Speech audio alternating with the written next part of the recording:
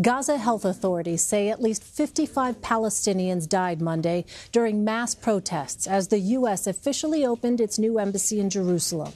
Demonstrators condemned the United States' decision to recognize Jerusalem as the Israeli capital. Palestinian protesters in Gaza set fires and threw firebombs across the border into Israel. Israeli troops fired on the demonstrators in an act that Prime Minister Benjamin Netanyahu called self-defense. Holly Williams has more. They were angry today in Gaza about the new US embassy. Men and women threw rocks. And while many protesters were peaceful, some started fires along the border fence with Israel. They've been demonstrating here for 6 weeks now, 40,000 of them today, according to Israel, encouraged by Hamas, the militant group that's controlled the Gaza Strip since 2007. Israeli soldiers dropped tear gas canisters from drones. They'd already dropped leaflets warning Palestinians not to get too close to the fence.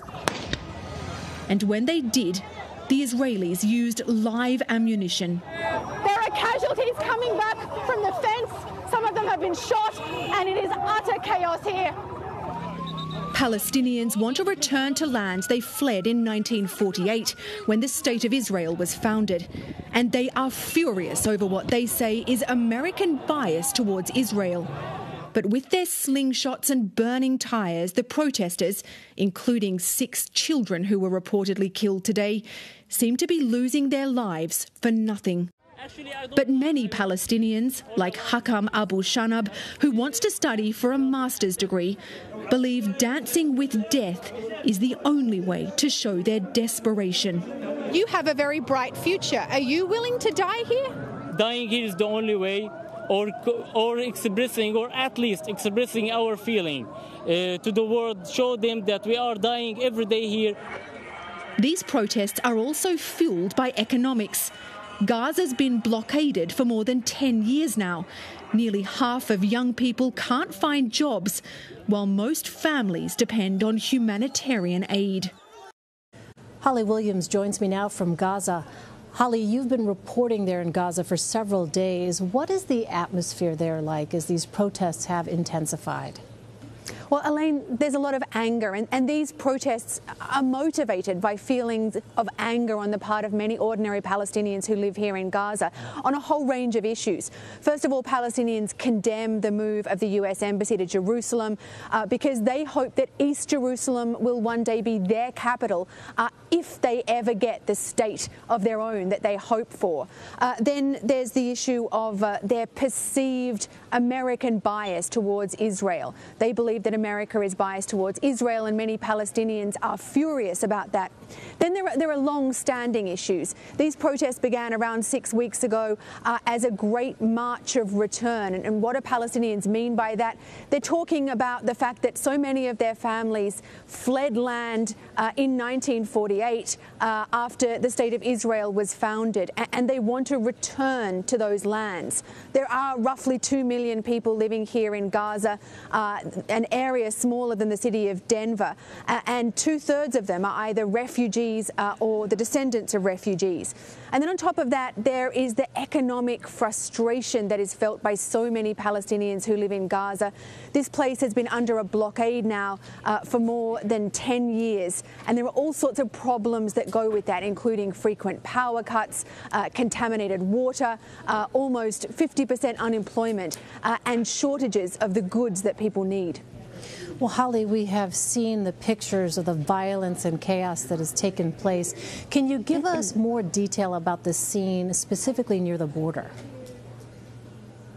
Yeah, well, we were at the border for several hours today during those protests, and pretty extraordinary scenes. There were a lot of people there.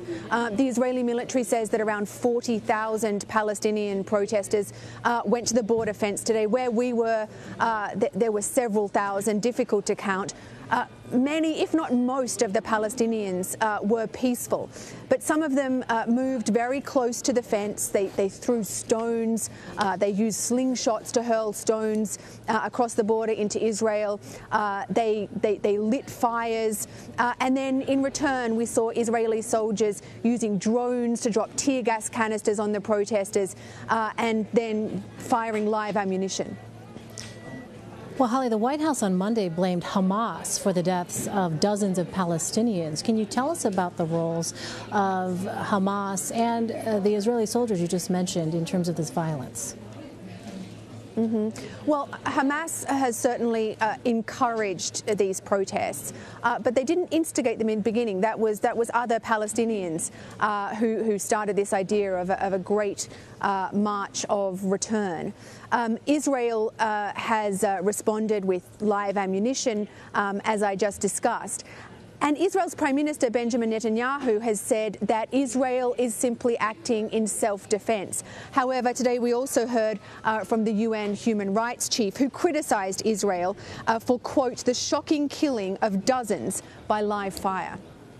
And Holly, these protests are expected to continue in the coming days. Is there a sense that the violence may calm down now that the opening of the U.S. Embassy in Jerusalem has passed?